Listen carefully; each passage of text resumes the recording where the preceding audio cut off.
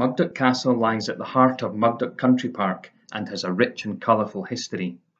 Situated on a rocky outcrop and originally surrounded on three sides by Mugdock Loch, the castle was the administrative centre for the lands of Mugdock and was one of the strongholds of the powerful Clan Graham. No one is sure how old the castle actually is, but it was first mentioned in a vellum document relating to land ownership and dated the 24th of August 1372 and signed at Mugdock. Born in 1612, the most famous Graham associated with Mugdock was James Graham, who inherited the earldom in 1626. He was the first signatory of the Scottish Covenant in 1638, but although he opposed the introduction of Anglicanism in Scotland, believed in the divine rights of the kings, and therefore supported the Royalist cause during the English Civil War. He was created Lieutenant General in Scotland in 1644 by King Charles I and was given the title Marquess of Montrose on the same year.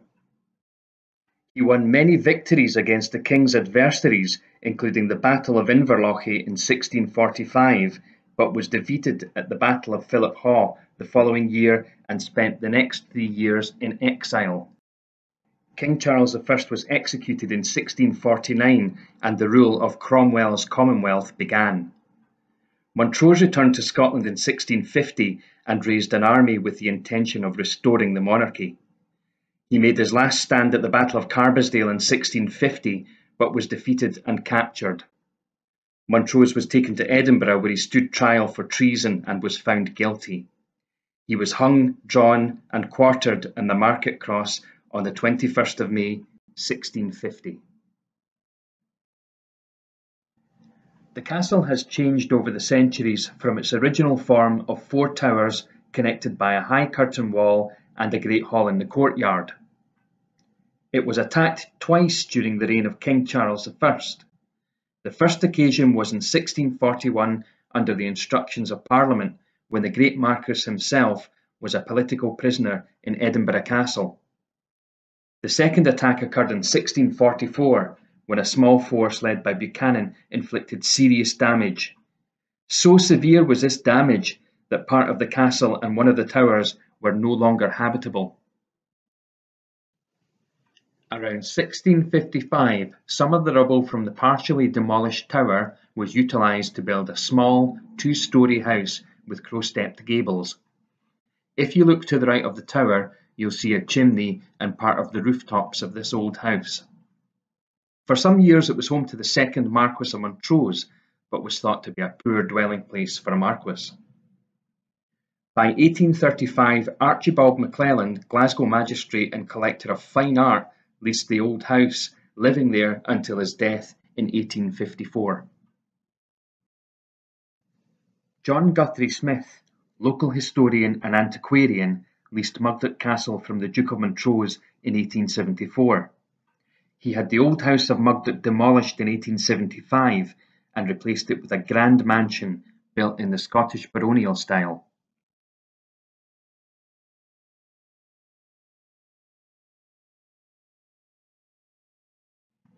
Latterly, the house was owned by Sir Hugh Fraser and being found to be full of dry rot was abandoned and later demolished.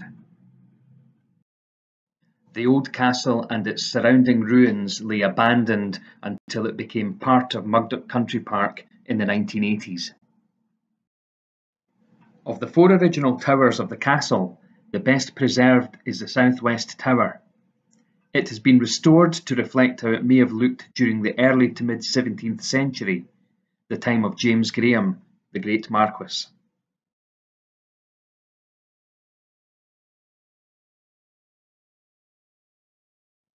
The day-to-day running of Mugdock Estate was left to Montrose's factor. Mugdock's economy was based on farming and tenants paid their dues annually. The barrel-vaulted first-floor chamber may have been used for this reason. In order to keep the peace and to deter any theft, weaponry was often left on display and likely close to the factor's hand. As you start to climb the narrow spiral staircase, It takes you past the blocked doorway that originally would have led out to the battlements above the portcullis. As you continue to climb, you come to the second floor landing and a wonderful sight through the door. The second floor chamber is smaller and more private. The importance of the room is shown by the large fireplace, and it may have been used to entertain. And what better way to entertain than with a great feast? Feasting in the 17th century was a grand affair, and being invited to the Marquis's table would have been a great honour. Delicacies such as swan and venison, lamprey pie and roast lamb were commonplace with the nobility of that time period. Climbing to the third floor, the large chamber known as the Graham Room displays the great and noble history of James Graham, the great Marquis, and the clan itself. Here in the Graham Room, anyone with the family name Graham can pause for a while and research their ancestry. The Clan Graham Society of North America has played an important part in supporting the castle's restoration over many, many years.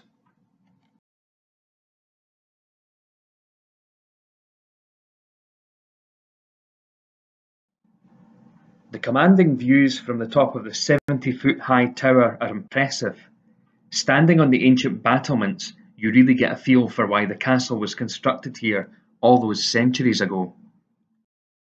With views over the outer courtyard showing the domestic range, the old laundry and stables, Mugdock Loch and the Campsie Fells, made up of ancient lava flows some 350 million years old. The gently rolling Kilpatrick Hills, and the city of Glasgow nestling in the Clyde Basin. Standing on those battlements will make you want to pause for quite some time. With so much history, as well as over 270 hectares of woodland, farmland, moorland and loch, Mugdock Country Park makes a great day out for the whole family.